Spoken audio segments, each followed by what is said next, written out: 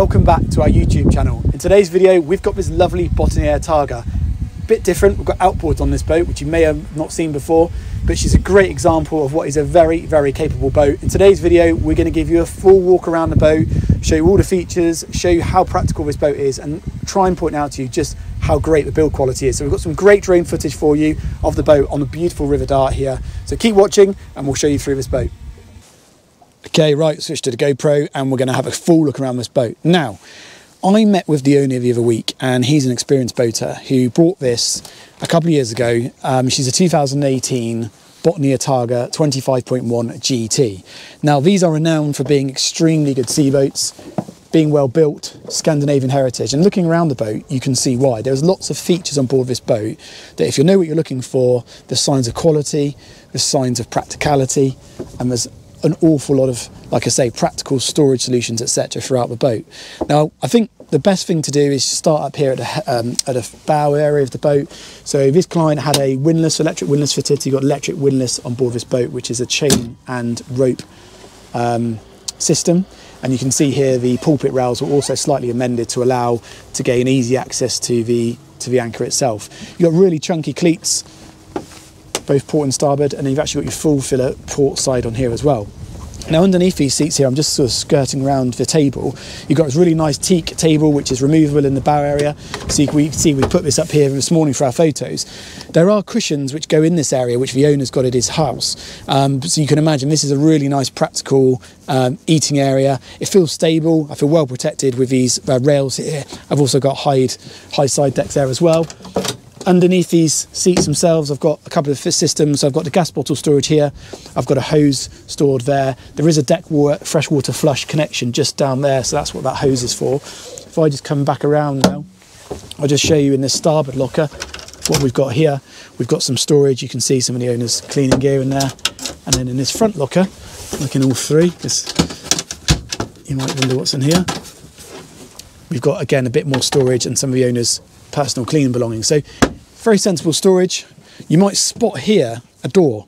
Now this is very similar to what you might have seen some of our other videos on Axopar 28. So you undo these catches here and all of a sudden, if I just close the leaf on that table there, you've got access to the heads. And very similar to an Axopar 28, so you step down and here you've got these teak and holly steps going into here, and then you've got a manual flush, seawater flush toilet. You've also got a shower in here, you've got an LED light up there, some storage actually behind the sink itself. There's a shower head there as well. You'll spot there's a heating outlet, so the boat does have heating. Practicality, as I mentioned at the start of the video, you've got direct access there to the back of the helm. A lot of equipment on board this boat. There's a huge amount of gear on board here, a lot of electronics, so we'll look at that in a minute. But yeah, that's a nice, sensible access to the heads there with some really serious sort of clips on there. So I'll get Nathan to help me put those back in a minute. Looking further aft now, you've got a slight inverse here to the windscreen. So we've just moved this boat up the River Dart. We're up at Dittisham, so one of my favourite places on the planet, Dittisham on the River Dart, or Ditsham, depending on how you pronounce it. You've got the actual village over there, but you can see here we've got great visibility for that huge single piece windscreen. We've got the stainless steel wiper arms there.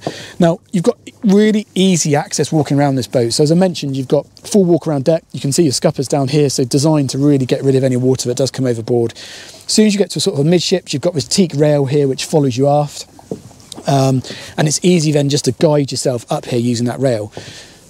Sideboard access or sideboarding access is access through this lift up section here, so that lifts up, so it's very easy. This is on a pontoon berth, so we've come and picked up a mooring here on the Dart for the video purpose, but the boat is actually kept on a mooring on the River Dart, so she's at Dart Marina. In the aft cockpit area or the aft deck area of this boat, you are more seating, so we've got this large bench seat here which can actually go up and down, and you've got two portholes there letting natural light back into the accommodation space. We'll look at that shortly. There's a sliding window here at the aft of the cabin or cockpit area, cabin area. And again, this is a really nice place to sit here. And look at this, and there's not many people that have got that view this morning. A couple of other yachts up here, but not many. But this aft deck space is very practical.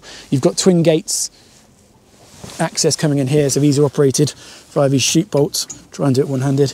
And then if I open that one side on the port side, I can easily then walk down onto the platform. I'm just going to interrupt my walkthrough just to give you a little bit more information on these stern thruster system. So you can see here they're mounted on top of board, the ride plates on the outboards, both port and starboard, one giving you propulsion in one direction and the other giving you propulsion in the other direction.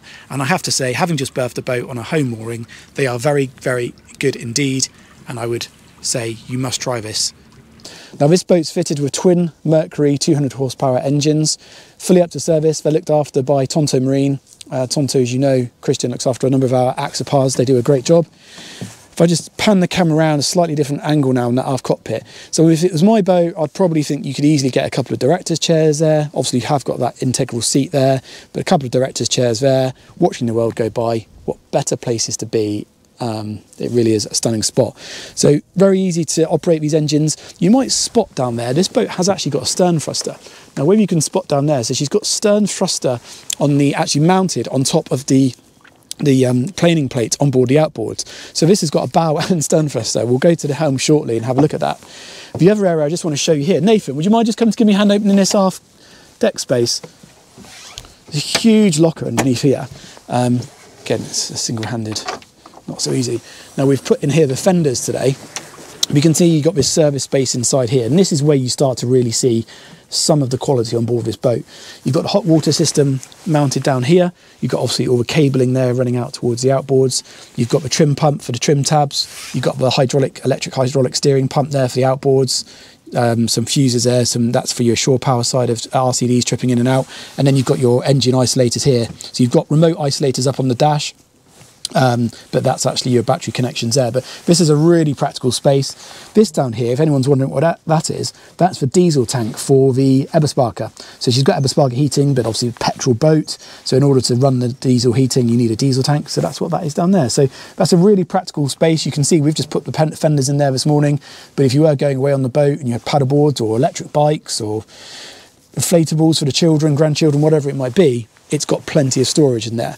There is some storage in here as well. Nathan, was that where you found the table? Yeah. In there. So the table that you saw on the bow actually slides in this receiver here. So when you're not using that, it's completely out of the way. But you can see you've got some fairly juicy gas rams there. And you can hear the waterproof seal as we lock those down. And this is a lockable space. So if you are going to use the mooring on a swinging mooring, then you've got access to the ability to lock things in there. Port and starboard, you've got these little lockers here. So we've got a couple of lines in here. And then you've got some more mooring cleats so you can see. Now, I'm sorry, I'm taking up a long time just looking around the outside of this boat, but there's a lot to talk about. I am going to jump into the cabin in a minute and show you what we've got in there. Before I do, let's just quickly look up on top of the cabin itself. So you can see you've got Simrad radar, you've got a stern-facing Raymarine camera, which is obviously linked back to the plotters. You've got twin whip aerials, you've got AIS on board this boat as well. And then slightly further forward here, you can see the air horn.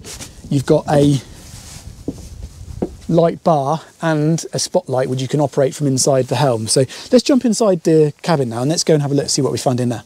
First things first, let's talk about the helm area. So to gain access to the helm, I've got sliding doors, both port and starboard. These are nicely weighted, they feel solid. You've got some nice grab handles as you come in. You've got one here, and then this is all beautifully sort of finished with the wood all the way around the door. The helm itself, as I said, you've got a lot of equipment on board this boat. You've got down here, you've got autopilot, you've got active trim for the engines, which trims the outboards depending on the speed, which is so you don't have to do it yourself. You've got the bow and stern thrusters, which I mentioned. I used those when we left the berth, really easy to use, great system. You've got your window wiper controls down here, and then you've got your up and down for your trim tabs, and you've got indicators on these as well, which is really nice. And you've actually got a couple of presets here because they're all down or all up, and some nice features on board there. The electric windlass you can control from here, and there is a remote control as well for that, which is up here. But there is a fixed switch here. The throttles themselves are nicely positioned for the helmsman, starboard side of the wheel there. Now, interestingly, on these Botnia Targas, they actually can move this whole helm assembly up or down. So if I want to sit down, I can, on the helm seat here, which is very comfortable, I can have that in the lower position, so I've got easy access. And when I move that lever, the whole helm moves. So all of these gears, all of these switches here move as well, not just the wheel. But if I want to stand up and operate the boat, then I can push that all the way up. And you can see there, that's now its upright position. And I've got the wheel sort of almost at chest height, and that makes it super easy to manoeuvre. You can see ahead of me here, I've got a nice Simrad screen. I'm just going to tilt that back down again so you can see that. I've got a nice Simrad Evo screen, super easy to use. You see this on lots of the boats we video. One of my favourites. You've got the Mercury feature here on board here, but you do also have the vessel view. So if I just put the ignition on for a second, excuse the beeping, you do also have the Mercury vessel view. So that's a designated screen there for the engines.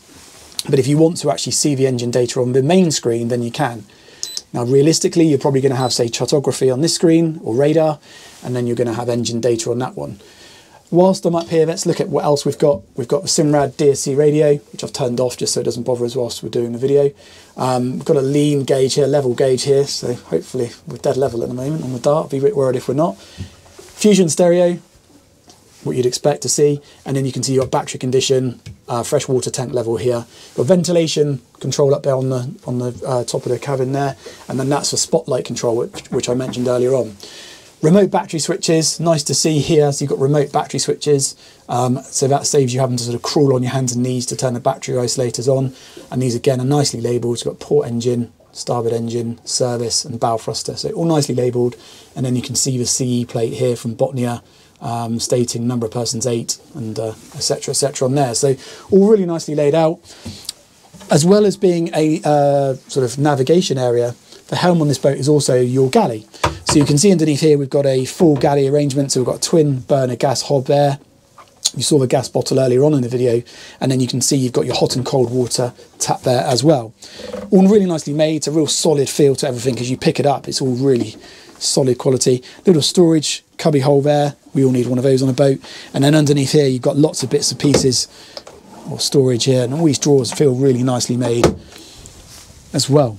A couple of grab handles at the helm. We're on the Dart here today, as I keep mentioning, so don't have too much to hang on to worry about hanging on, but it's nice to have these here to hand. So you've got twin seats arrangement. You've got a port seat for your co-pilot, and then you've got your starboard helm seat. A bit more storage just under there as well. So what we'll do now is we'll start looking at the aft of the cabin space. I had to pause the video there because we, as always, had to bring quite a lot of safety kit with us, so we'd actually position the safety kit here in the aft of the cabin for a moment. So you can see, as I mentioned, we've got both port and starboard seats there facing forward, and then you've got 3 individual seats acting almost as a bench seat across the back of the cabin space. That rear stern window there, which I mentioned, looking out onto the aft deck, and if you are sort of entertaining, then you could open that window there and allow you to talk to your guests further aft. You might spot up here, what have we got going on up here? Now this is a bit of a feature you see on Botnias. So this table here, you undo the clamp and the table actually comes down. So what that does is then that acts as an area to have your lunch. You can obviously then turn it or clamp it off there. That acts as a table then for lunch or coffee, or even if you wanted to do a bit of additional chart work, whatever it might be. But that's a really, again, just a really simple idea. You've got another feature there to hold on to if you need to, but it's a really clever idea, and I quite like that. And you do see that on Botnias. Underneath the co-pilot seat here, we've got a fridge, which is all nice and clean on vent. You might spot here, we've got the teak and holly floor. We do have a carpet overlay. Now that actually extends that teak and holly floor all the way forward in the cabin space, but it's being protected by that carpet overlay. What I'm going to do now is I'm going to lift that table back up with the assistance of Nathan, because I'm one-handed, and then we'll go and look it down there, and you might spot you've got some accommodation. So let's go and see what's down there. Right, we've put the table back up in the air now using the clamp, as I mentioned. We've lifted that rear seat base, which is very similar to other boats we've videoed before. Moved this little panel here, which is actually quite heavy, and then you've got access down a couple of steps here into the accommodation area. So what we've got on board here, we've got 2 single berths. Now these single berths might look small, but they do go an awful long way down there. So you could be extremely tall and still stay on board here. Nice soft mattresses. You've got a porthole there looking out, which is nicely done. You've got some storage here as well. So if you are staying on board, you've got an area to keep your gear. And then you'll spot down here, you've got a couple of sockets as well. So you've got a USB socket here, and then you've got a 3-pin socket up here, and then you've got an Eversparker controller down here. Nathan, is there an Eversparker controller up there as well? Is it just this one? Just this one here. You can see here, so that's the port side of the boat now, so you've got a mirrored berth that side, again with the porthole. You've got a couple of reading lights down here, and then in here itself, you've got a bit more storage. Now we've just put the owner's heater in there whilst we're doing the video. But you'd be surprised at how comfortable this space is. And I can still just stand up in this area here as you're entering into the berth area.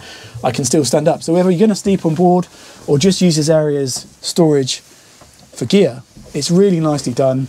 And as with the rest of the boat, it's all done to a good quality. See what's in here. Again, more storage, even more storage in there. So yeah, it's really surprising on board this boat just how practical it is for a 25-foot boat. we're heading back up now to the home berth for this boat. Amazing views here this afternoon, and there's very little wind. We've got some beautiful autumnal views here, I'm sure you'll agree. But as you can see here, I'm tucked here. I've got this great, as I mentioned already, this door here. I've got great visibility forward. There is a bit of a chill in the air, but Nathan and I are in here perfectly warm. We don't have the heating on, but if we wanted to put the heating on, then we could. But it just goes to show you just how practical and usable this boat is. You could easily operate this boat pretty much all season, I think, if you wanted to, with the facilities on board this boat. So, as I mentioned earlier on, if you have enjoyed this video, you'd like to see more, please do leave us a comment, give us a thumbs up, and best of all, subscribe, because we want to keep bringing you lots of exciting content, and we've got lots of ideas going forward. So, as I said, details for this boat are in the description. Thanks for watching, and we'll head on up the river now.